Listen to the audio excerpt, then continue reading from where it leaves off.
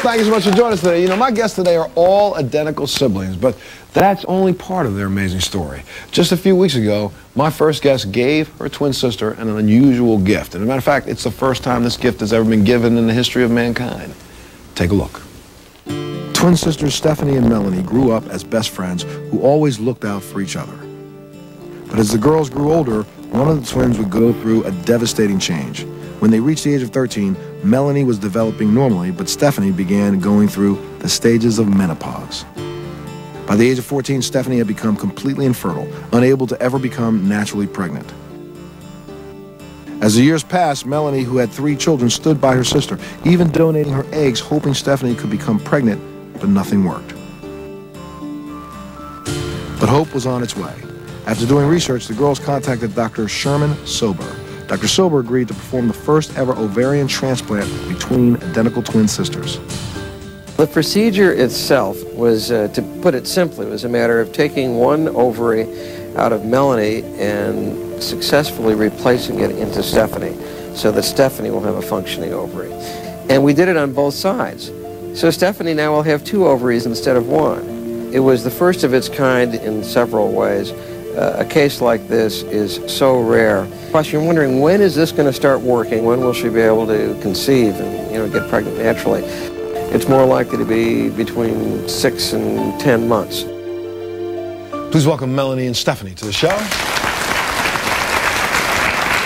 Stephanie, when did you first find out that you were not capable of having children? When I was 11 years old.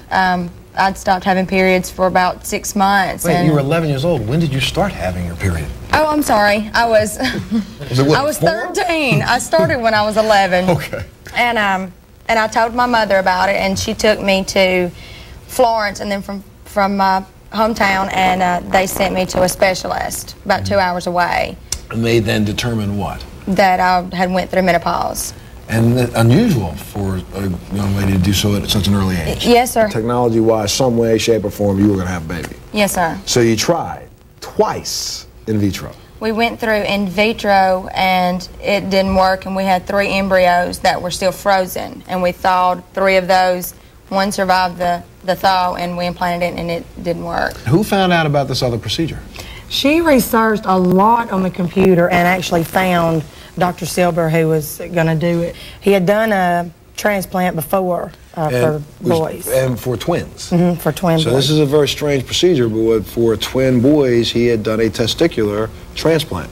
He took the testicle from one male, one twin, gave it to the other twin, and that twin then successfully had what? 4 children. 4 kids. One had 4 kids. So now the theory is, and you got to think about it, because they're identical twins, they have identical eggs. They have identical DNA. So therefore, any transplant won't require any drugs because they're the same person. It wouldn't reject. Wouldn't reject, so it wouldn't reject. So the idea was, well, what if we take one of your ovaries and transplant it into you?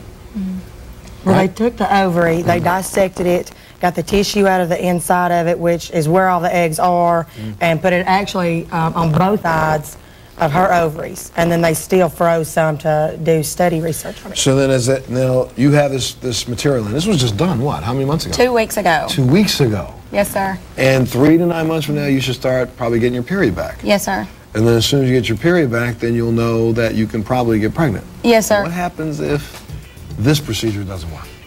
We'll adopt. Yeah, we pray about everything that we do, and if this doesn't work, then there's a child waiting for us. Well, there you go. Tell me, that's one way to look at it. I hope it works, because I think what you need to understand is that this is groundbreaking technology right now, and what this has done, this is not only going to help the 2 of them, but this may help a lot of infertile women all over the planet. So thank you guys. You're doing some things that are major breakthroughs.